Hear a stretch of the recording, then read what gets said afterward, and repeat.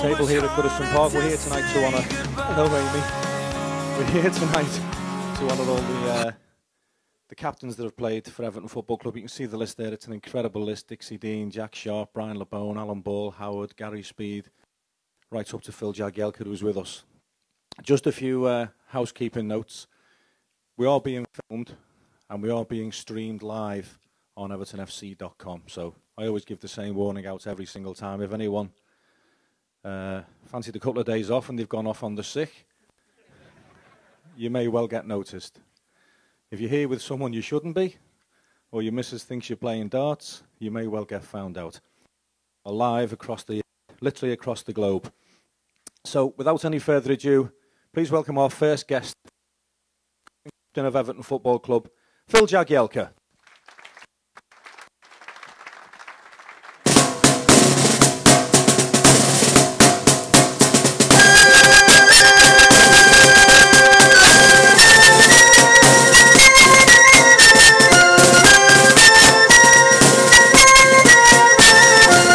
Cheers anyway, no expense spared.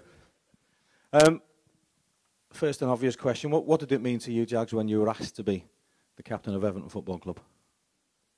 It was quite strange, to be honest, because obviously with the way things went last season, with Nev not playing towards the end of the season, and the manager sort of preparing me for his next season and being his captain, then obviously decided to go 30 miles down the road. I was sort of left in a little bit of limbo with, not knowing what sort of manager was going to come in next and what the plan was. So it was sort of sit by the phone, wait for the sort of manager to be announced and see if he still wanted me to do the job. So it was nice when he actually gave me the phone call and told me it was all official and stuff then. It's been a pretty smooth transition since. I've obviously got a great bunch of lads in the changing room and stuff. So as far as that goes, it's a pretty easy job up to now. Had you been a captain before? I'd been a captain only on the pitch at Sheffield United. Chris Morgan was the captain of the club, but he didn't play for a few games, so I was sort of wearing the armband and stuff. But I left all the off the field duties to him and sort of took all the limelight with the captain's armband. Has it made that much of a difference to your role? Because even before you were the captain, you were one of the more vocal members of the dressing room. Yeah, definitely.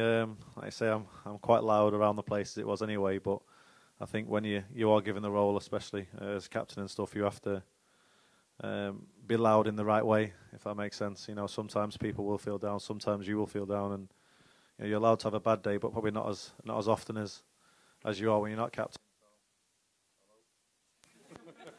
So I said out loud, it works.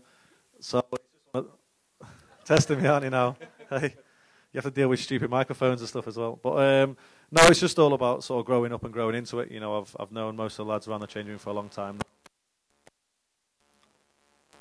I know what buttons to press and when to press them, and I think I've done an okay job. Which is more than we can say for the sound engineers. Every single person in this room would love to run out to the head of an Everton team onto a packed Goodison Park when they start playing Z cars. Is it possible to describe what that's like, or are you actually in the zone? It's not going to work. I'm not laughing at the actual question. It's still not going to work. Do you want to use your mic? What's it not working now? It must be. Hey, so there we go. Yeah, hopefully it'll keep working. No, you are obviously in the zone, ready for the game, but you still get the goose pimples. I love the fact how, traditional our sort of entrance to the pitch is. Obviously we come down the stairs. I'll make sure, first and foremost, you don't slip.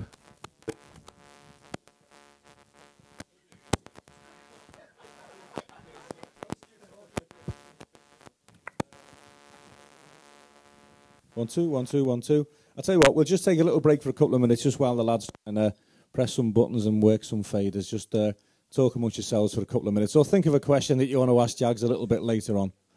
We'll cut the live streaming off as well, I hope.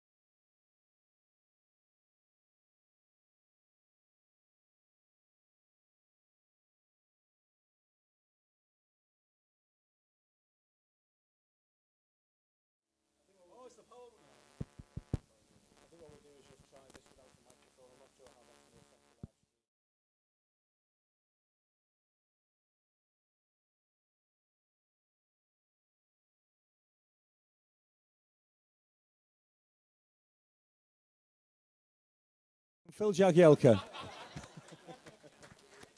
Cheers, mate. So it's kind of work. Well,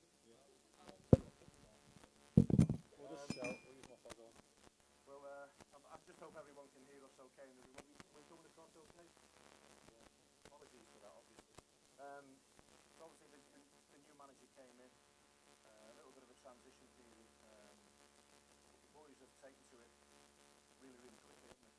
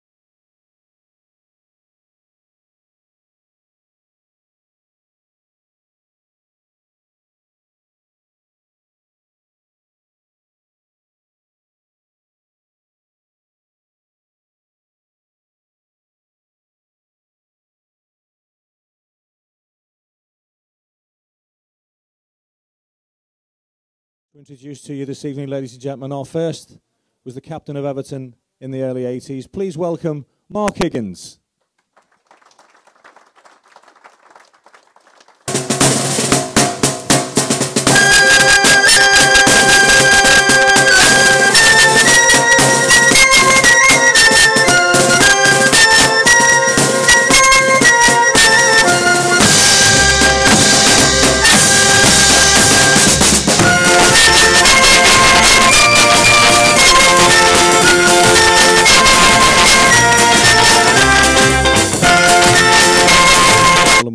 I've been assured that it's been mended. I've just been told that the mics were off. Is that right?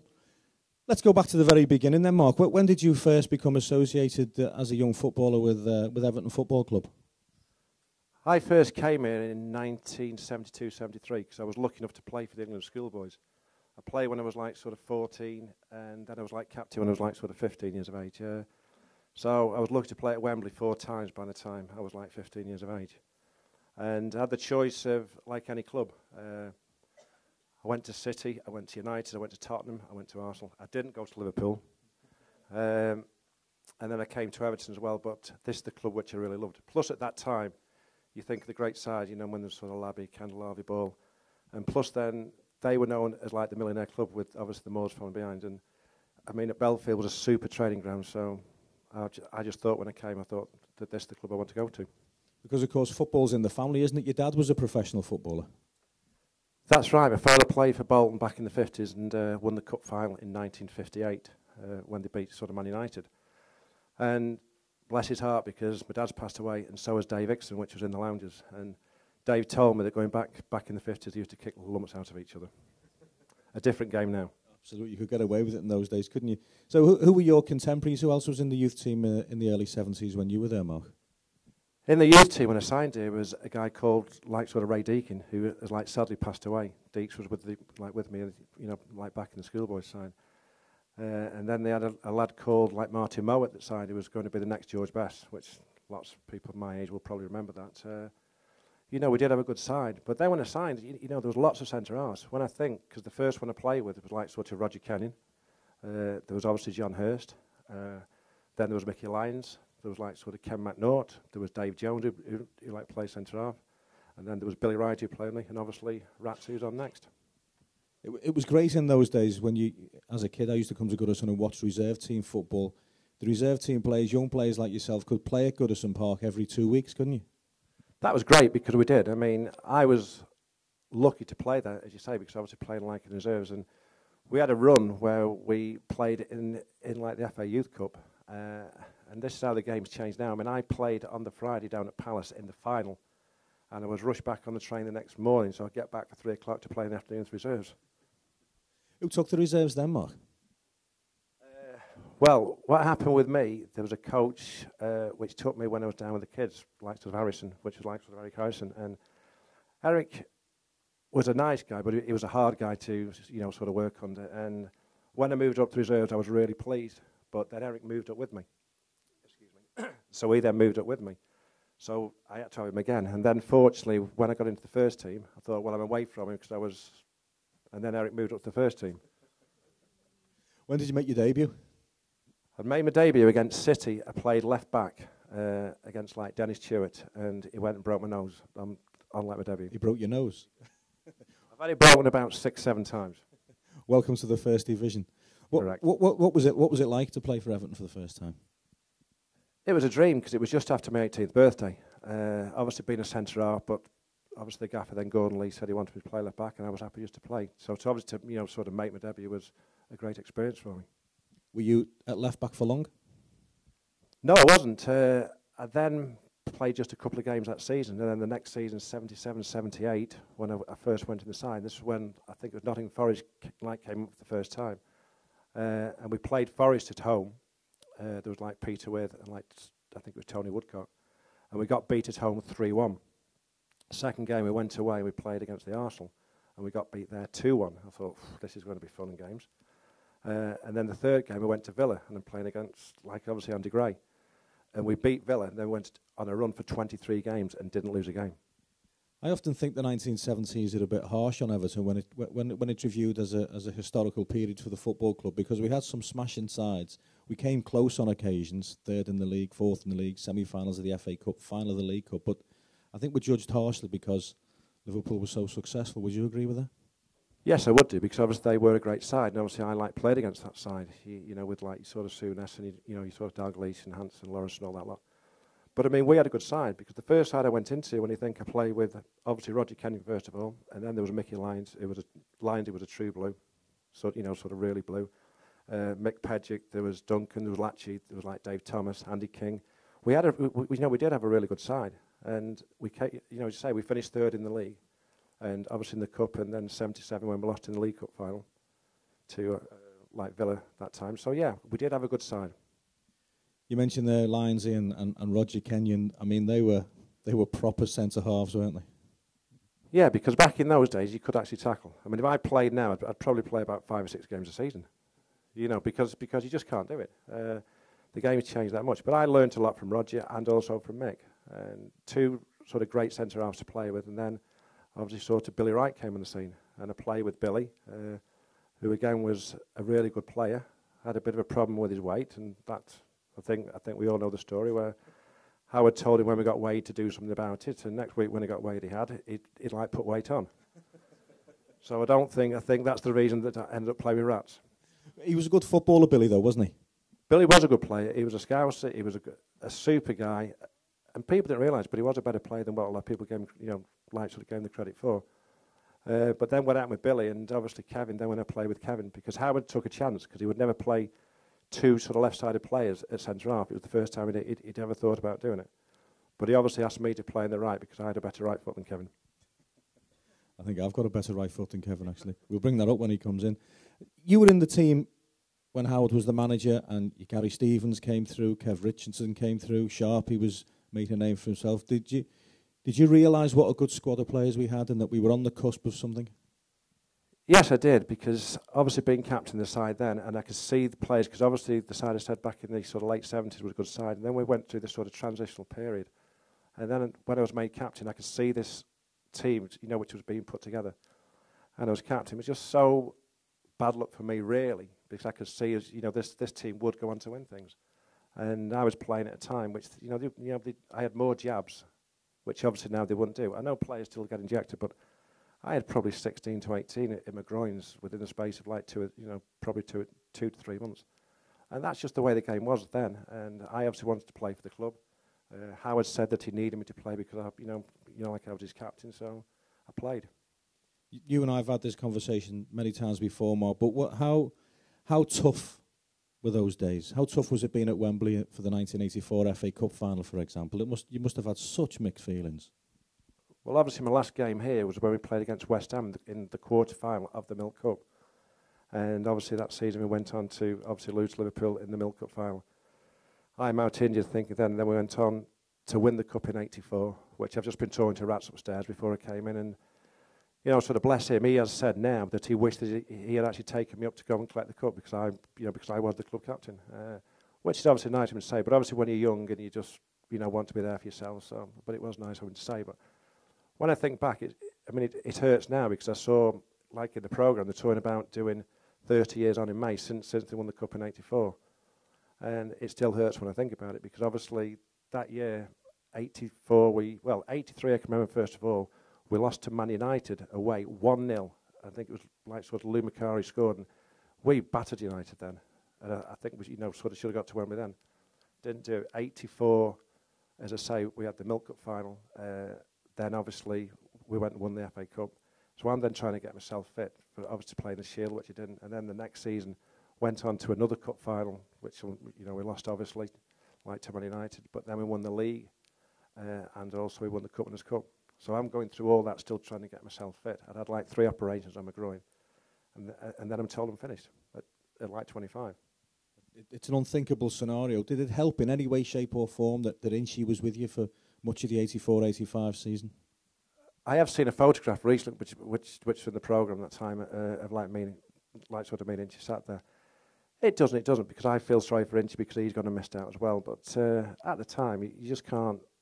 I just can't explain even now the way it just makes you feel. Because obviously, I've been at the club for 10, 11 years. I'd gone through like a good time with them. We had this transitional period, and then to go back on again to a team which I knew was going to win things. And obviously, when I had to retire, Kevin, bless him, took on the mantle and ended up doing a great job. Ladies and gentlemen, any questions from the floor for Mark Higgins? Don't know, look at me blankly. Yeah. Thank you. Mark, you play the ambassador role for Everton now, and how does it feel that you're still involved with the club? I mean, you've had your ups and downs, and I think everybody here feels for you. But you've got to be a special person to be kept on all this time, and you've got to project yourself in the right way in the image of the club. How does it feel? Well, it feels great because for a time when I did finish, I did actually keep away from the club, not because of you, the supporters, which were absolutely superb, not for the club, you know, but it was just me, myself, because I was hurting. And it was so nice because I came to an ex-players dinner, which is, this is the best club in the world for doing it because they, you know, because they do look after the ex-players. And I came to dinner, I thought, because one day that could be me that like needs that help. So I came to that, and then I was asked, why don't you know, just go back to a game? And then my family, my wife and my kids said to me, look, Dad, you are far better going back. And I came one time, and then I did, because the fans were absolutely great with me, with like being away for years, not being away through like sort of wanted to be, but just through the sheer pain, you know, which I went through when I left, was honestly hurt me so bad. But then when I came back, and then the last 2 seasons since I've been doing this, I absolutely love it, and you people have been absolutely marvellous with me. Well, we look forward to seeing you anyway. Thank you very much indeed. Any other questions for Mark? Yep. Yeah, Bill Kenwright was at school with me. If I'd have known he was going to buy Everton Football Club, I'd have given my dinner money every day. How often or how much do the players actually get involved with the chairman? Well, I don't know that now. I mean, like, you know, sort of not being a player now, but I do see Bill on like sort of each match day when I'm here, and he's a super guy. He does love the club. He is an Evertonian, you know, sort of through and through. I know it's different because of the money when you think about your Manchester Cities and obviously United and all the different clubs about at the moment, but I think Bill, if he ever did let go, he wants to make sure that it is somebody that really wants to, you know, sort of move the club forward. When you think of Cardiff, you know, they've got to change the colour of shirts. I mean, could you ever imagine someone coming here and changing our shirts to red? It just wouldn't happen. We certainly wouldn't sell many, that's for sure. What was the relationship like when you were a player with yourselves and the chairman and the board of directors? Because they used to go on pre-season tour with you, didn't they? That was a whole different time when I was playing because they did come away with us, and it is a different thing because back in the 70s and sort of, you know, like the 80s when I played, we did have a beer, and I used to say to the lads, even with the wives, the girlfriends, or like whatever, I said that when we play a derby game or any games like that at home, we are going out into town, into the pubs, and drinking with the people because it is like sort of you people which actually pay our wages. And I think the game's changed so much that the players, I'm not knocking them now because it's their fault that they're paid so much money, but it just seems to be on a different level now. With my day, we did go into the pubs, go into town, have a bevy with everybody, and that's the way it used to be. You were the captain then. Who were the lads you had to keep a particular close eye on when you went out and about in the city centre? First of all, myself. No, I was always there with the lads because, I mean, I must admit that, you know, like I did like a pint myself. But I think most lads, we did have a good side. You know, it was obviously Reedy, Andy Gray, Sharpie, Rats. I mean, you know, there was one or two quieter ones at the side, which was obviously Sheeds, sort of Trevor Steed. We're a bit more quiet, but we had a few that would go out and have a good time. Do you have any sympathy with the lads of these days who can't move, can they, without mobile phones and Twitter and Facebook and Instagram and what have you? It obviously makes life hard for them, but I mean, they paid some serious money, and that's just part and parcel of the game now. I think I played through the better times. I mean, I had a chance. Well, I had three. There was 3 clubs that came in to buy me from Everton, and I said no. I was offered more money, but I said no because I was happy here. I was captain of the side, a great club. I've been a Blue all my life, and you know, I would never have left. When you look back on your career, Mark, you played for 2 fantastic clubs, Everton and Manchester United. How did the Manchester United move come about? Well, that happened because, and I'm actually pleased you've asked me that, because there was somebody in the lounge said to me, what happened about the insurance money and also going to Manchester United? So thanks for asking the question. And basically what happened, when I was told I was finished, I'd had like 3 operations on my groin area. and nothing had worked. And I was told I was finished, so I went back to Buxton where I lived at the time, and I just didn't know what to do. And it was only through like Gordon Strachan, and he rang me and said about this guy in London. So I went to see this guy in London, and he did this last operation when I was finished. Because Everton had gone and drawn their money on me. I had gone and been paid out my insurance. So then I was finished. And so anyway, I decided myself to go and have this operation. And within about 6 to 8 weeks, I felt like I could sort of run again, sort of free of pain. And I'd been out finished then probably 15 months. And I came back to see Howard. And I said, look, Howard, I think I can probably play again. I've got a chance. And he turned around to me and said, well, we've got and drawn the money, and he'd had a good side. Obviously, Derek Mountfield came in, and he was thinking about taking a chance on me, being injured again. So he said to me about me going to Holland. I said, no. I said, I feel, because I played for him he said to me, because I need you, because you're my captain. And I kept playing, jab after jab after jab. So I was a bit heartbroken, and I went down the stairs at Belfield, thinking, what do I do? And I got the number for the Cliff at United. I rang up Big Ron Atkinson. And I went over to Ron. I told the story. He said to me, train with me for 3 to 4 months, which I did with your Whiteside, your Robsons, your Strackers and all that. And lucky for me, within 4 months, he signed me. So I paid back the money which I'd had. Obviously, Man United paid back the money which the club had had. And that's when I came back to playing. But let me just say, if I'd have had the chance, there's no way I would have gone ever to Manchester United. But Howard never gave me the chance to come back and try. Did you enjoy it at Manchester United? It was nice to be back in the game. It's obviously a big club, but my heart's always been here. And Everton was it is a different club. There's a much more of a family feel it was. Obviously United, I still go now to games, and it is more of just a corporate machine. It's just a money-making machine, and whereas this is a much more happy family club. It was nice to be back in the game, and as you say, to be finished being captain of Everton, then to come back, obviously to play for Manchester United was, there's not many people do that. As the gentleman said there before, everybody loves seeing you on a match day in the lounges, and it must make the job of a lounge host a little bit easier when the team is playing such good football and getting such great results at Goodison Park. It certainly helps, because obviously this is like a fortress. I mean, when you see teams come here, I mean, we've just had sort of far too many draws. When I think back to last season, the only real bad time was not this season, but last season, the game against Wigan. I just couldn't believe what I'd seen. It was like bang, bang, bang. There's 1, 2, 3, and it was just all over. To come back in the lounge then and try and talk to people is very, very hard. But then I said to people the next game, I thought, well, I have to try and sort of do this myself. I said we were playing City at home, and I just warned them, if we play like we did against Wigan, we're going to be beat 4, 5, or 6. I thought I'd just get this in quick. And when you think, we went down to 10 men and we go and beat City, so it is a crazy game, football. Never get used to it, do we? Ladies and gentlemen, if you'd like to stay where you are, we've got a club photographer here, and Mark is going to come round each table and get a group photograph taken. So we'll start at this end. So if you want a comfort break, I think we can call it, because we are live on evertonfc.com. Mark will work his way around, and our photographer at the back will take some group pictures. But for now, an absolute gentleman and a fantastic Evertonian, Mark Higgins. Thank you.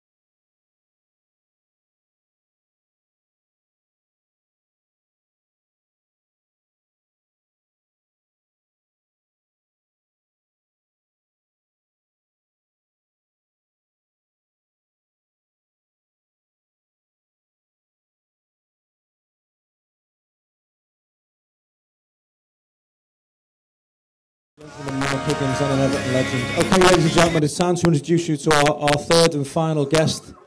Please welcome into the room, quite simply, our most successful ever captain, Kevin Ratcliffe.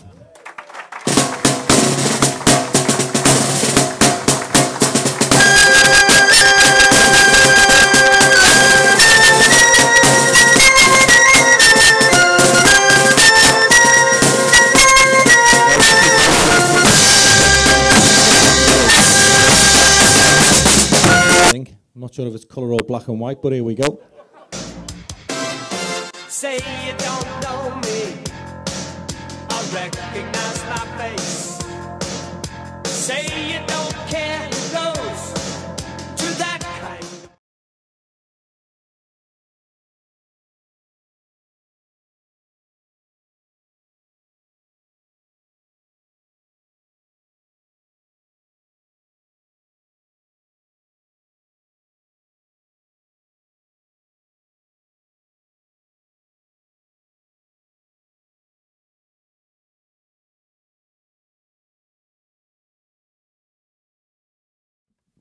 Full colour. There you go. We'll have to start with that goal at Anfield. What were you doing there in the first place? Bit embarrassed with the celebration, really, but it was the red shite, so... We're live on EvertonFC.com tonight, ladies and gentlemen. The last thing I said to Kevin Ratcliffe was, don't forget, we're live around the world. Well, just in case some of them are listening. We are going out in Norway as well. So yeah, got every chance then. So what you doing in there? What you doing in there half anyway? Well, I thought it was thought if I could sort of hit it, make it bounce 6 times, and on the last one swerve a little bit, and then I realised it was going just past the post, and I thought Bruce did ever so well to bring it back in and throw it in the back of the net, and I was a little bit surprised, but when I read about 2 years later they got done for fixing results and had 2-0 on us and Kevin Ratcliffe to score the goal at 100-1. And the rest. Yeah, he now lives in a massive house somewhere. I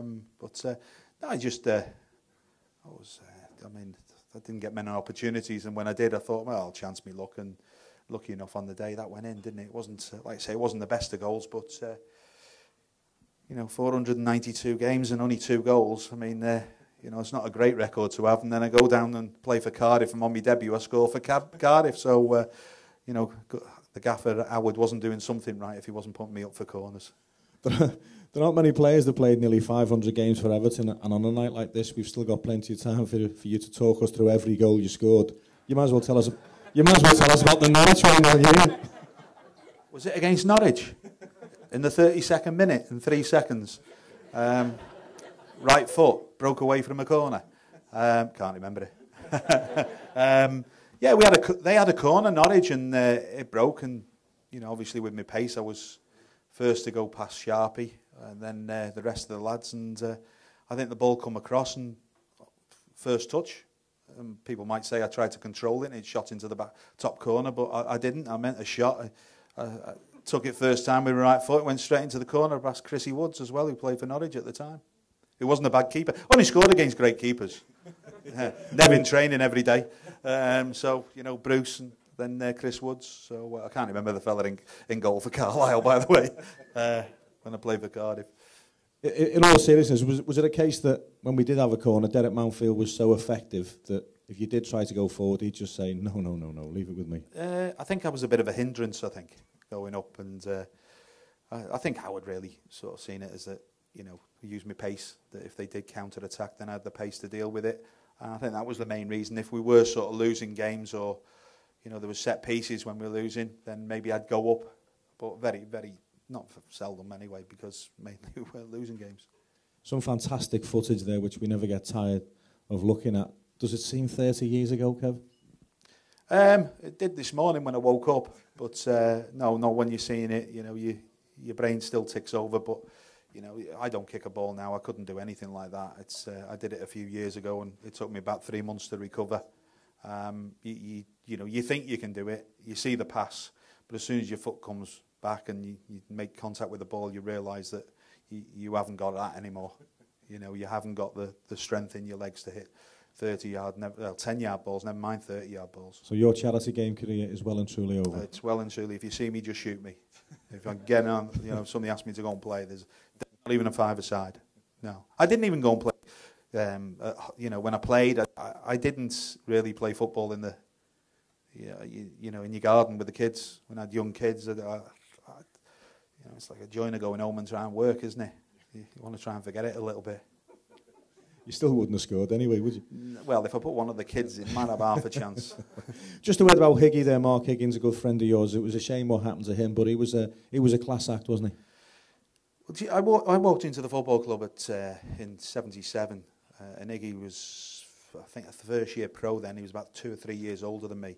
And he's one of these lads that you knew, and everybody knew him in them days. He was one of the great schoolboys. You know, that was about in them days. You know, if you see the schoolboys these days, like, you know, like the Wayne Rooneys, you know, when Wayne Rooney was playing schoolboys for England, that's what Higgy was doing. Higgy was playing for England. He was captain of England. And everybody knew Mark Higgins, you say, and I signed for Everton Football Club, and I thought, I've got to try and get, you know, up to his standard, really. And he was sort of just on the verge of maybe getting into the first team. And, you know, he's a big man. You know, he was a big lad at 18, 19 years of old. He was, you know, really, really big. And you're thinking, well, I've got a long, long way to go. And fortunately, you know, I became good friends with him, played alongside him. And I honestly believe that if Higgy had kept away from his injury, that we still have gone on and done what we've done. You know, with him, maybe wouldn't have had to buy Dave Watson, and maybe Derek wouldn't have had his chance. Higgy was that good. I thought he was actually had a little bit of everything. He was hard as nails. He'd get you to goal.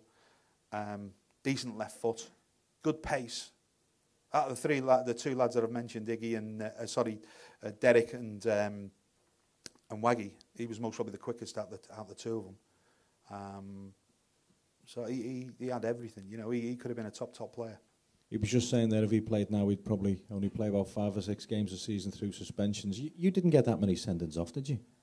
Well, obviously, you're leading me into one. Yeah, I think you learn your lesson. I got sent off a couple of times, once in pre-season, where I tattled the lad waist high, because he'd made a few nasty challenges. I think it was Walsall away. And little did I know that, you know, playing in pre-season games, that they get carried on into league games. So I missed the first game of the season against Stoke. Ironically, I was ill on the day anyway, so it was a good job I was suspended. But before that, I was against Manchester City here in the quarterfinals, where I headbutted, what was his name now, the Scottish, it's Tom Hutchinson, yeah, which got me the nickname of Lurpak for a couple of years, the best butter in the land. But I wasn't too pleased with that sort of thing. It's one of them denials, you know. You deny that you touched him, then it come on Match of the Day, and oh Christ, did I touch him? You know, you start to believe that you didn't touch him until you've actually seen it. So yeah, it was a lesson, you know, learned, and most probably cost us a semi-final place. I think Manchester City, actually, Tommy Hutchinson scored 2 goals in the final, didn't he? So I think it cost us definitely a final play, well, semi-final, but final place. Had he been having a dig throughout the game? Yeah, he was. I think I was only 19, 20, and he was an experienced international, and it's, you know, crafty, old so and so. And but I could become good friends with Tommy. Yeah. Later on, because he played for Swansea and lived in that area for years. So with us going down there with Wales quite a few times, then you know, it was good to catch up with him again. I'll ask you the same question that I asked Higgy before. You were at Everton before it really took off in 83, 84. When did you think to yourself, we've got something here, we've got a chance? I don't know, I think maybe the season after we won the FA Cup. You know, we'd gone on a great run from just before Christmas, where we were mostly in the bottom 6, and then we ended up in the top 6 at the end of the year. We were getting into a League Cup final and the FA Cup final.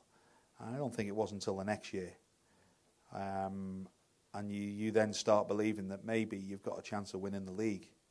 You know, we were competing with the best, and we could mix it. That was the good thing about the side, is the lads had gelled really, really well together. We'd had a good pre-season together, been away on tour together a couple of times, and it just seemed, like I say, very, very quickly got together. You know, you wouldn't say that it happens sort of over a period of years, but it suddenly, all of a sudden, just went bang all together, and that was it. And it was, you know, as you see the record books here, there was no stopping us. But we had a good mixture of lads who, you know, if you wanted to go out there and fight us, we'd fight, and then we could play as well. And we were brought up like that you had to mix it. You were playing teams like Wimbledon, you know, you'd be playing against the likes of Graham Souness, you know, who's most probably one of the dirtiest players I've ever seen and played against, and but one of the greatest players that I've played against and seen as well. You know, technically, football-wise, he was a great footballer, but he was a dirty so-and-so. So you had to be, I thought, had that little bit of a nasty edge to actually go on and win things. And when you've got the likes of myself, Reedy, Sharpie, Andy Gray, Neville, you know, who were, you know, we could look after ourselves, and you know, that's what you needed to do. You needed to have a little bit of everything. You could give it and take it in those days, but there were some rough and tough centre forwards, weren't there? Your Mick Harford, your Billy Whitehurst, and what have you. Who was the worst one to play against, Kevin? Well, Billy Whitehurst was definitely up there. There's no doubt about it. I mean, he put a nasty tackle in on Brace, and I remember me and Reedy going in for a tackle with him and hurt ourselves.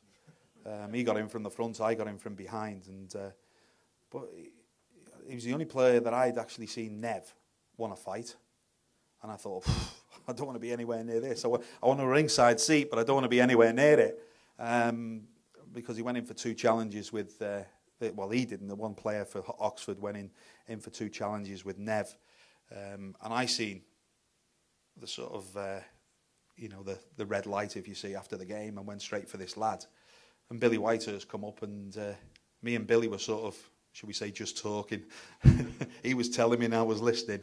And the next minute, this lad come flying past me, and it was the lad who'd actually gone and tackled Nev, and Nev had actually rabbit punched him in the back of the neck, and he come past me, he was like a break dancer. And yeah, it was him and Billy then went for it, type of thing, and it sort of nearly carried on into the players' lounge, and I thought, oh, this is going to be this was heavyweight division, by the way. Mickey Harford, he was one not to mess around with. He was nuts, but technically a good player as well. No pace, but technically a good player. He's on similar lines as Sharpie, good in the air, get older stuff, but on the floor Sharpie was a lot better than that. But yeah, them two, Peter With, you know, going to there. There's a proper centre forwards, aren't they? The proper centre forwards, but the game's changed now.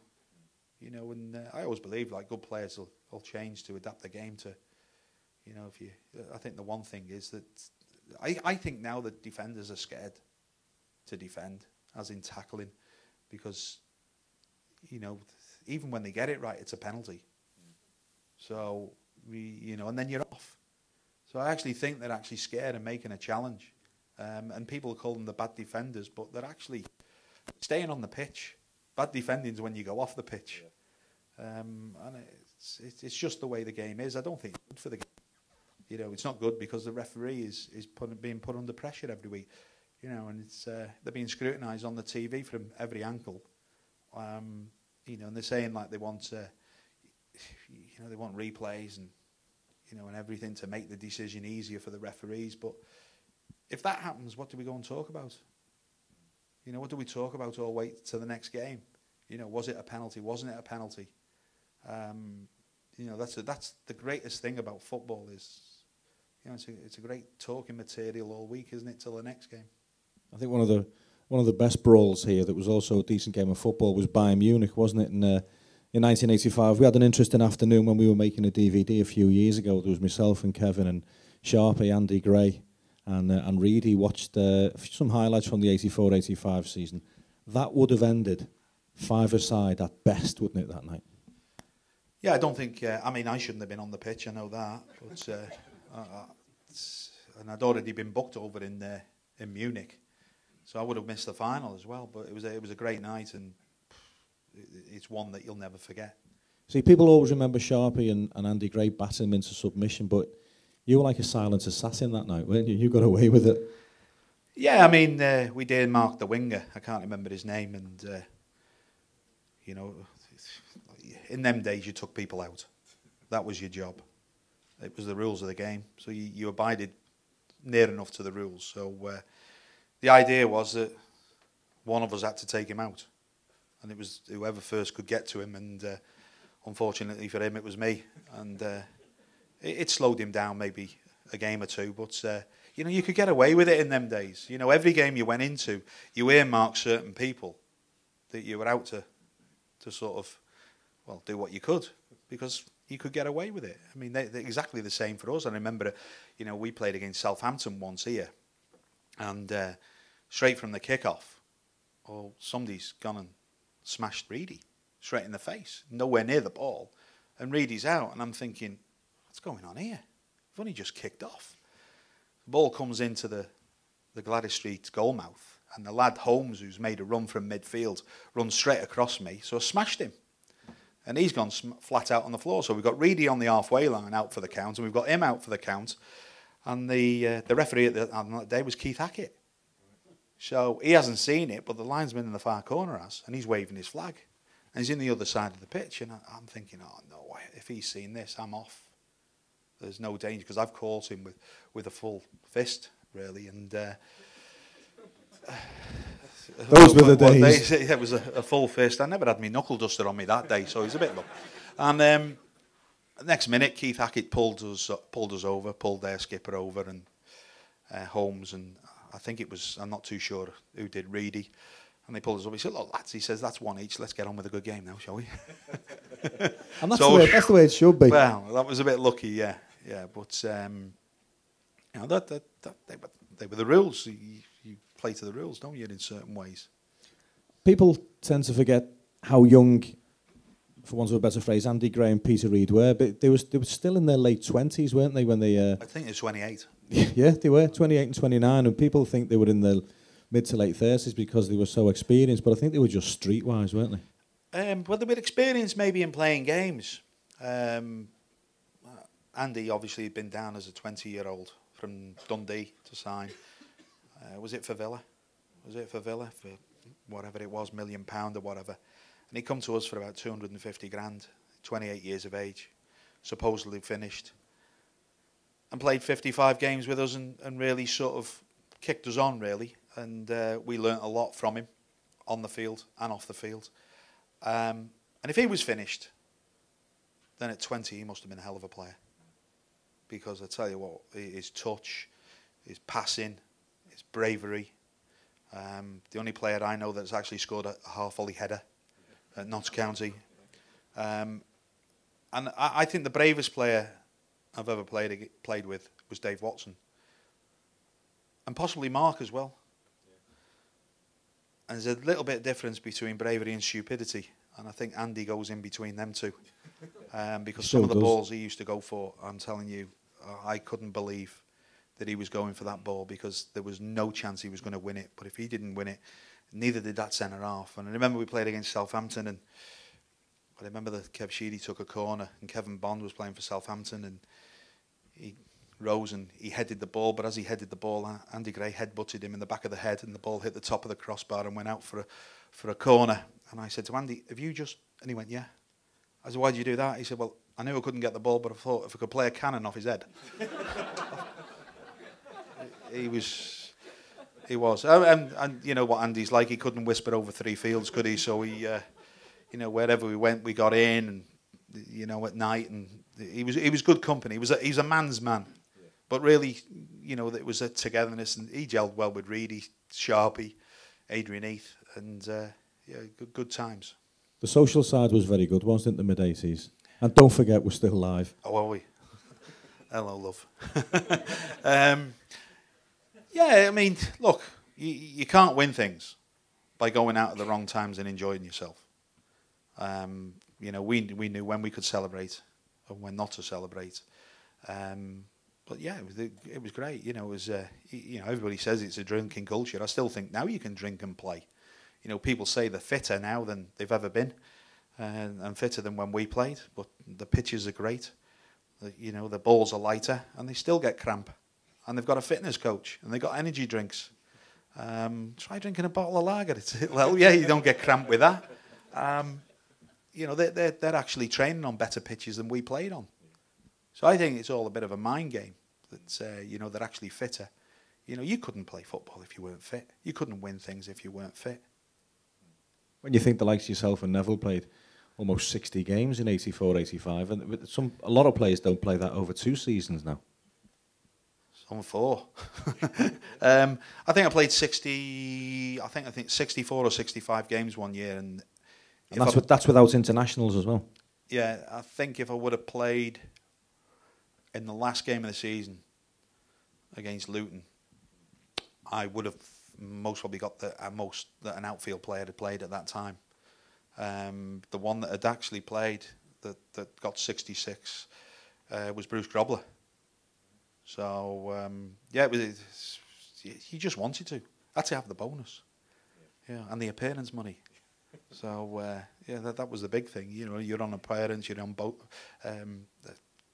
good sort of bonuses. Weren't you on crowd bonuses at one time? Yeah, that was against where was it? That was only when we got into Europe. They were a bit crafty, the club, because obviously they'd looked at sort of figures. And I think it was only until we played somebody like Fortuna Sittard that we started getting a bonus. It was anything over 30,000. I'm not too sure how much it was, but we were checking the crowd every time we played. And with the Jim Green, with the secretary, we were calling him, "What have you docked the crowd?" Because there seemed a lot more in that night. We've got our most successful captain with us, ladies and gentlemen. There must be loads of questions. We've got time for about 10 questions or so. Yep. That 85 cup final against Man United, anything a week later, would we have won it? I thought we were doing all right until Kevin Moran got sent off.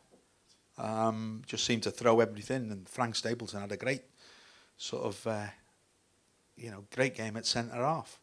It's a bit different when you're playing against 2 strikers and then just playing against one, and it just throws you a little bit. But I listen to stories now about Sharpie and Andy Gray looking at each other and saying, "Do your legs feel as bad as mine?" I felt great on the day. I didn't feel anything. I just felt that. I must admit, on the day, I actually thought when the sending off, the atmosphere in the ground turned to hatred by the United fans, and that's the only worry that I had. That I had family in the ground, my nan and granddad, and you do start worrying about things like that. But I felt great on the day. Most probably have a week, but the last game of the season, isn't it? The FA Cup. It's the same this year, which is a great thing, I think. Yeah. We didn't think about that then, though. No such thing as recovery time in those days, was there? No. Okay, next question. Yep. Kevin, you said before that your team could mix it. There's a few narcs in that team, great players, but Sharpie and so on. Do you think our squad now is a bit too soft? I think the game is. Yeah, but do you think we're too nice as a team? I don't know. It seems to be going in the right direction. First season, got an opportunity of being in the top 5. That's not bad for me. And if you think that I've said this for about the last month or two, the only thing that's changed is the midfield and the striker. The rest of the team has been there. It just seems this little bit of freedom that Roberto gives to the midfield players. I think Barry's an exceptional player, and hopefully we can sign him for next year. McCarthy seems to be getting better, and obviously when Barry sort of retires, hangs up his boots, which obviously could be in a few years' time, then McCarthy looks like a ready replacement in that position. I don't think he's an attacking midfield player.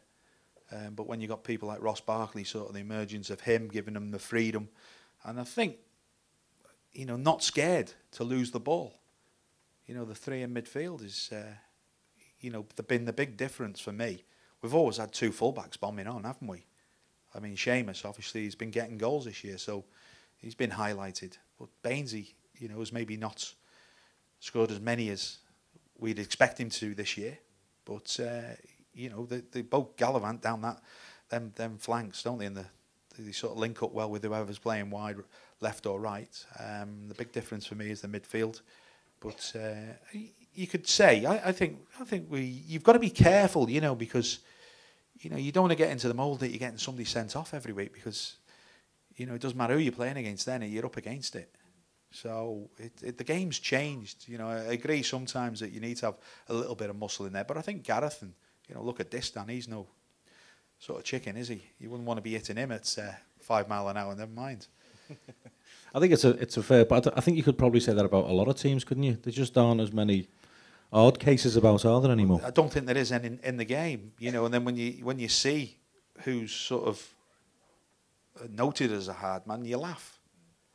You know, you do have a little giggle to yourself that's not really being hard. It's just, yeah, it's a bit, it's a lot different, the game now.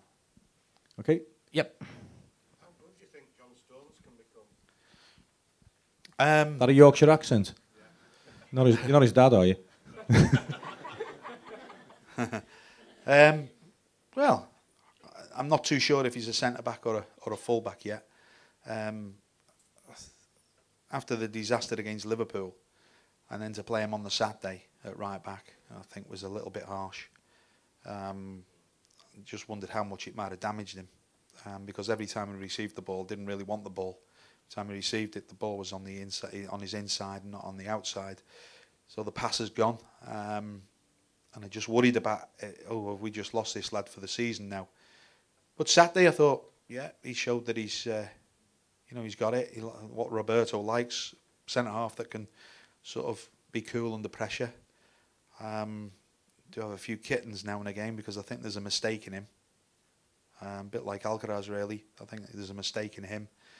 When I see Jags and Distan, you don't see too many mistakes in them too, and that's what it's about, being the centre half that, you know, when there's a goal, it's not you that's, you know, the mistake.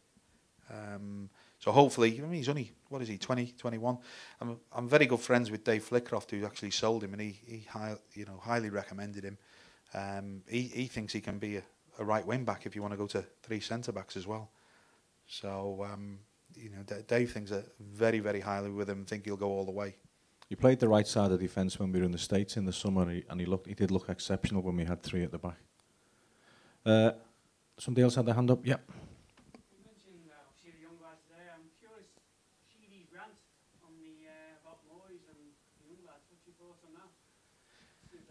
We can't really comment on that. We'll have a word with you when the cameras are off. Don't worry about that. Anyone got another question in the next 5 seconds? You, yeah. Basically, come to the outside, Kevin, place yourself, big nap, Gussie, Matthews, thing. There must have been Gussie that's play like a Cup Farmers or European Championships, whatever. Sorry, what was the question? The quality of the Welsh side when you played was it a case that you had, with all due respect, 5 world-class players and 6 well, others? It was you know, difficult, because you know, you had myself, you had Neville, Rushy, Sparky, Dean Saunders. We had too many players in the same position, really. We had to name 3 strikers there, and that's why Sparky really dropped into midfield to play for Wales. But then, when you start looking on the fringes, then you might start looking at 1st division, 2nd division. And then if they're playing and you have to change it, what you're looking to bring on. And we were bringing on people from Port Vale, Wrexham, Swansea and Cardiff, who were then, you know, were playing in the lowest division, the 3rd or 4th division. And when I broke into the Welsh side, I was 20, 21, 22, become captain just after I become captain for Everton at 23. I'd won FA Cup, League. By the time I was 24, I got about 25 caps under my belt or something. Rushy had won a European Cup, FA Cup and a League. Sparky, I think, had won and we were still only like 24. And Sparky was only 23. Neville 25, but he hadn't played many games. And the rest of the team, the older members, the Joey Joneses, the Alan Curtises, the Robbie James, who were playing for lower league clubs, were actually looking at us to actually see what we're going to be doing. And we hadn't had any experience. We were just thrown in at the deep end. And unfortunately, we never really had time to sort of have the Terry Yorrett around for too long. I didn't anyway. And that's when I think it's very, very important at international level that you've got a bit of experience there for the older lads, just to sit with them, tell them what it's all about, because it's a completely different game. And you'll see it in the World Cup this year, but if England don't keep the ball, and especially in them temperatures, they're going nowhere. You know, they'll be back on the first plane back. It's very, very difficult. Different game completely. How on earth did Pat van den Houw end up playing for Wales? Good question. I haven't got a clue. His first visit to Wales was to represent the country in a football match, wasn't it? I think it was. Yeah. I think it was. And I don't even think he'd been to Rill. It's, you know, I don't know. Did he play 5 times? Played about 5 or 6 times, and I know, wrong in it really. Yeah, I'm a great believer. If you're Welsh, you play for Wales. If you're English, you play for England. And I'm not one of these that if you're born in sort of Nigeria and you've lived here for 20 years, you can go and play for any country you want. I'm not a great believer in that. Any more questions, young lady?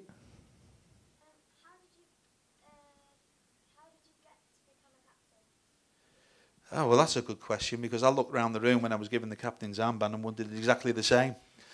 The first time it happened to me, we were up in Scotland, and we were playing Dundee United, and Mark had picked up an injury, and I looked around. There's Billy Wright, there's David Johnson, and other sort of older players, and they said, right, lead them out, Rats. And I was like 22, I think, at the time, and I was like, what's wrong with these? Like, you know, and it's a bit embarrassing in one way when you're 22 and you've got 28, 29-year-olds in the changing room.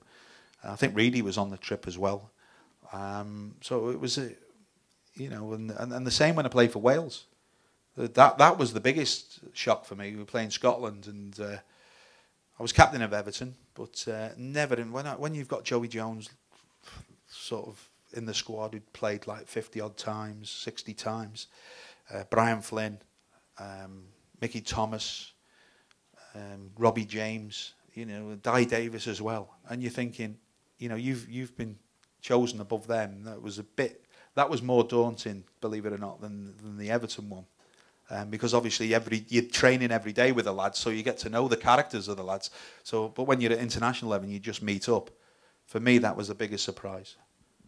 Great question. It was, wasn't it? Yeah. We've got time for one more. Gentleman at the back. Kevin, you spoke earlier about your altercation with Tommy Hutchison. How did it feel to be on the receiving end of Vinnie Jones one at Goodison? It was great when he was going off the pitch. Yeah, it's interesting. You know, talking about another hard man, I didn't actually think it was a hard man, Vinnie. I think he chose the people that he actually wanted to kick. 2 occasions after that, there was 50-50 balls, and 2 occasions he pulled out. Because tell me I was going to go high on him. He'd actually done Sharpie. You know, and I was big mates with Sharpie, so, you know, I thought. And then when I looked around me, and then you see the likes of Alan Cork and John Fashanu, and I thought, best go down here. I'm not going to win this one. But, yeah, it was interesting. And we still have a little bit of a heated thing about it. I mean, he barely touched me. You talk about diving. I suppose that was one of the first dives, that, you know, in the 80s.